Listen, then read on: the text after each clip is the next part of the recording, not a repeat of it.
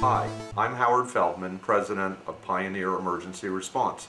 I want to take just 1 minute to explain to you how a medical alarm system works. Your parent, let's call him Dad, wears this pendant around his neck. It's very lightweight, waterproof, so they can take it in the bathtub or the shower with them. And it'll follow them around the house everywhere, even into the garden, the bed or the bathtub. Your folks will now never be alone because they've always got an emergency button. These are the same waterproof units that normally go around your neck, except they're attached to basically a watch band. And these can go in the shower or the bathtub because they're totally waterproof. To activate it, you just press the button.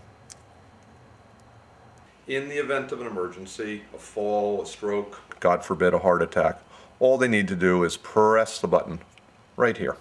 At that point, a signal is sent to the base unit, and the base unit will call our communication center.